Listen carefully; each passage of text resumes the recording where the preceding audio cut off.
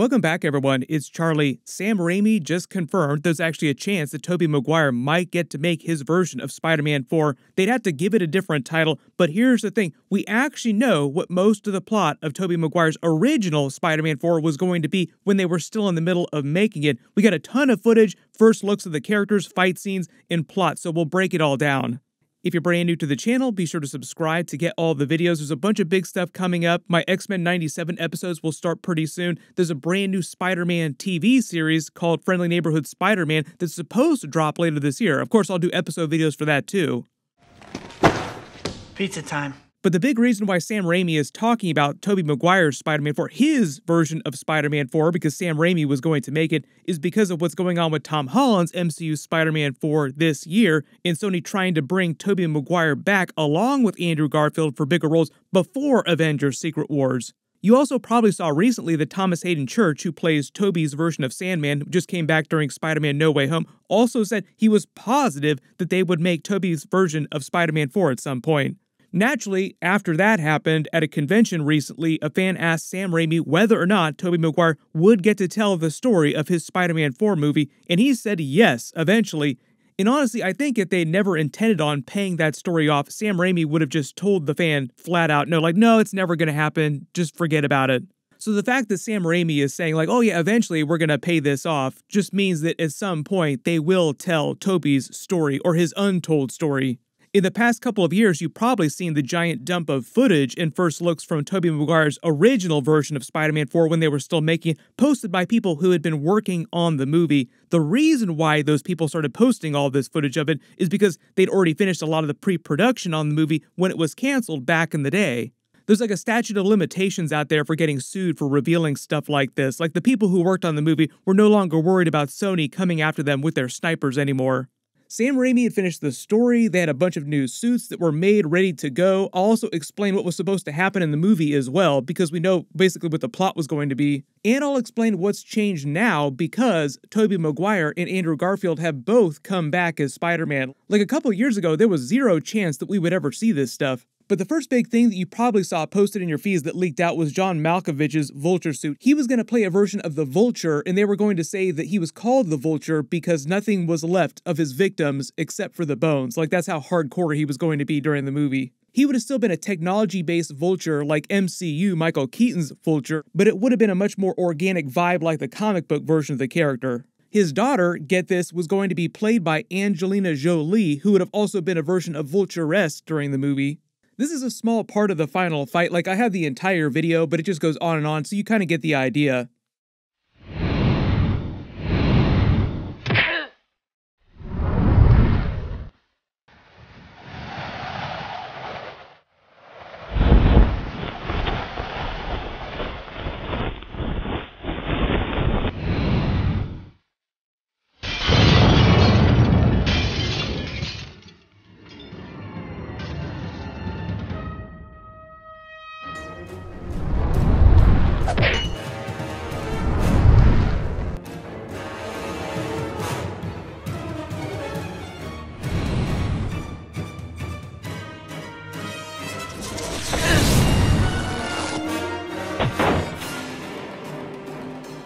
But what was supposed to happen with Spider-Man 4 is that it looked like they were going to lose their Uncle Ben cameos. The actor that played him wasn't going to be available for the movie, and they might also have lost Kirsten Dunst, and they couldn't bring back James Franco because they killed him off during Spider-Man 3. So because they didn't have Harry Osborn and they didn't have Mary Jane, they were going to introduce Felicia Hardy, Black Cat. The Vulture was going to be the main villain, and he was going to lead a Sinister Six team. The Lizard, Dr. Kurt Connors from the previous Spider-Man films, was going to turn evil as the Lizard. There would be a small romance arc with Felicia Hardy's Black Cat. She would flip sides. She'd be a little bit evil, a little bit good during the movie. The Vulture would be responsible for creating Electro, so that character would happen. You can see that they reused a lot of these ideas for Andrew Garfield's Amazing Spider-Man. Like, they did full-on Lizard, then they did Electro, they did a bit of a team-up in Amazing Spider-Man 2. But they were also going to do Mysterio, which they're finally doing now, but it was going to be Bruce Campbell, so it was going to be a slightly older version of Quentin Beck. I'm going to try and make it more intimate, find the heart of what made Spider-Man great originally in the comic books. I'm going to try and return to the central core of the character that I fell in love with. And in that way, I'll try and make it better. They had done a little bit of pre-production. Those are actual storyboards from the movie, and this is a portion of the script that I'll read here. So this is only a couple pages, but it sets the background for what was going on during Spider-Man 4. So the mysterious plot of Spider-Man 4 becomes known. While I'm reading from this, I'll cobble together an edit with images from Tobey Maguire's Spider-Man film so it makes a little more sense. We open up in the sky, a feather falls to the ground. Just as it does, a slew of bank robbers pour out as they look up at Spider-Man swinging down gracefully, landing in a spider-like position. He beats down the criminals as the cops arrive, and the webhead swings into the alleyway. He removes his mask, revealing to us to be Peter Parker.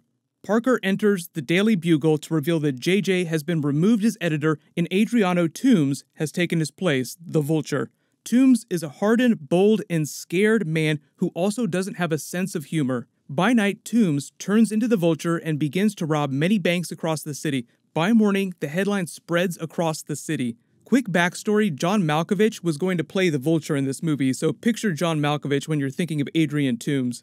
Spider-Man begins to investigate the case with a utility belt that is equipped with a mini crime case. He yanks out a small magnifying glass and starts out over the scene of the crime. He notices the feather. He picks it up. Spider-Man swings into the ESU University at the ding of midnight, scrolling over the feather using a DNA scanner machine. Parker finds out that the DNA belongs to Adrian Toomes. The next day, Mary Jane calls Peter for lunch to meet her real father. Peter arrives at the Louvre kitchen with a suit clearly not fit for him, accompanied with a stash of roses. He drops them at the sight of her father, Adrian Toomes. Both Peter and Toomes shake hands. This being an awkward scene, we move our cut to Peter and MJ's new penthouse apartment. The two are arguing over the idea that the man can't be trusted and that in fact, he is the Vulture. Mary Jane leaves in anger. So they're already changing the comics quite a bit, like Adrian Toomes' Vulture is not Mary Jane's father. But then in the next part of the story, Adrian Toomes winds up causing an accident at Electro Corp and creates the Max Dillon version of Electro. Then he slowly puts together his Sinister Six team, so it would have been John Malkovich leading a version of that team.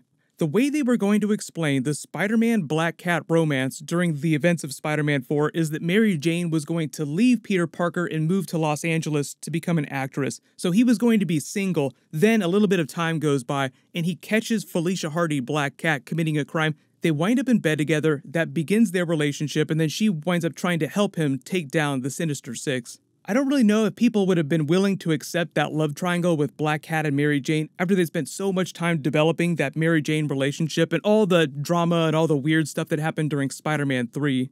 What ended up happening, though, is the big third act twist is that Black Cat was going to secretly betray Spider-Man because Adrian Toomes had been holding her sister hostage. So it would have been this big double cross. She yanks the rug out from under him, but then triple crosses the Vulture later and helps Spider-Man take him down. They wind up winning by the end of the movie, but then Peter apologizes to Aunt May for all these problems he's been causing, and he finds out that Mary Jane still wants to be with him in Los Angeles. So remember in Spider-Man 2 when he threw the costume in the trash? Right out of the comic books, Spider-Man No More. He does the same thing off the Brooklyn Bridge. He throws the mask off the Brooklyn Bridge, then goes to Los Angeles to be with Mary Jane.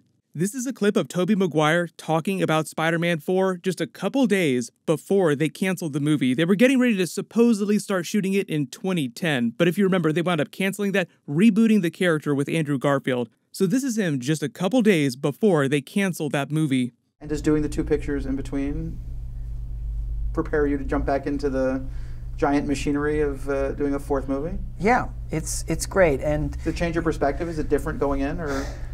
Well, it's always different. I mean, so. You know, each movie's different.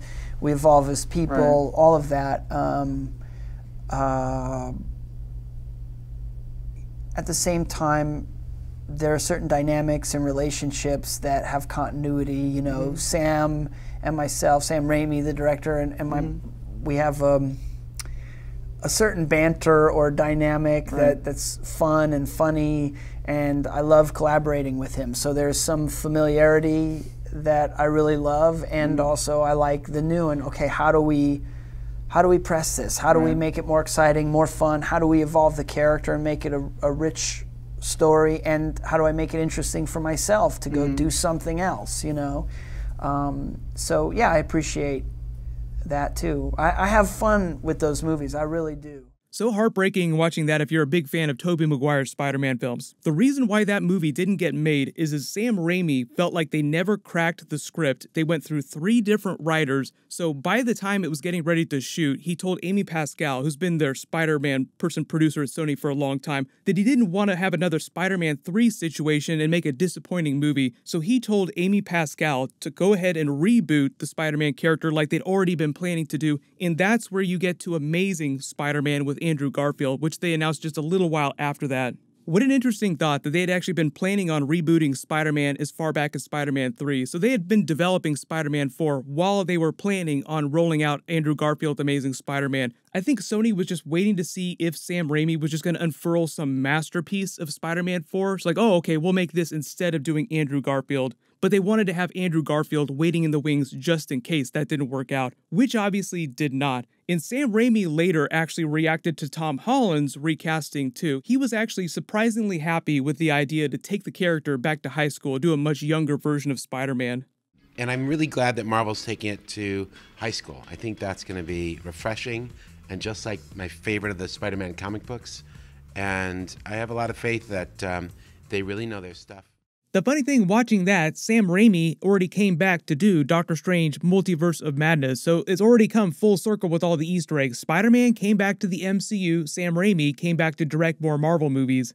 The whole thing is that Tobey Maguire said when he came back, one of his big notes when they were writing all of his scenes in Spider-Man No Way Home is that they shouldn't go into too much detail about what had happened to his Spider-Man after the events of Spider-Man 3.